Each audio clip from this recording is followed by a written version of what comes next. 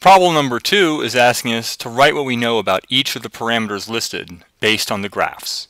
And you can support these answers with numbers, lines, inequalities, or verbal justification. Okay, so simply, the first one, M1, is in that red line. What do we know about M1? Well, we know it's the slope in the line y equals mx plus b. And we know it's undefined because it's going straight up and down. It's not a positive slope, it's not a negative slope, it's not a zero slope, it's what we call undefined because it happens to be parallel with the y-axis. M2 is also a slope, but it says the slope of the line y equals m2x plus b2. And M2, we know that it's negative. And we know it's negative because it seems to be decreasing from left to right. It's like if I'm going from left to right, I'm going downhill.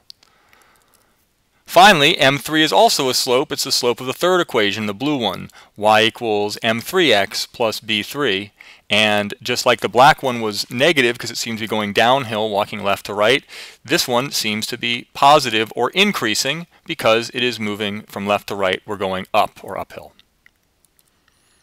Finally, let's look at the b's. So b1 is the y-intercept for that red equation, and it is also undefined. It doesn't exist because the red line is parallel to the y-axis, it will never intersect with the y-axis, and so it will never create a y-intercept.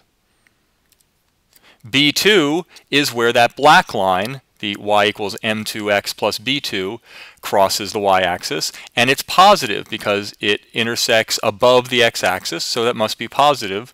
Similarly, b3 is the y-intercept of that blue line, y equals m3x plus b3, and b3 is negative because it's below the y-axis, and so the value of b3 must be negative.